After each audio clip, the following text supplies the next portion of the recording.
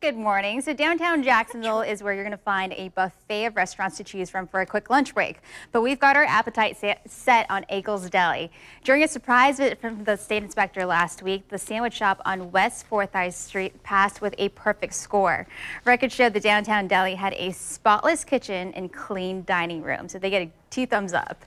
Dick's Wings and Grill in Fleming Island is also celebrating a passing inspection, but it took them a couple tries. According to public records, inspectors shut down the restaurant on West Parkway because they found 22 roaches crawling on the wall, near the prep table, and on a shelf. More were found during each follow-up inspection.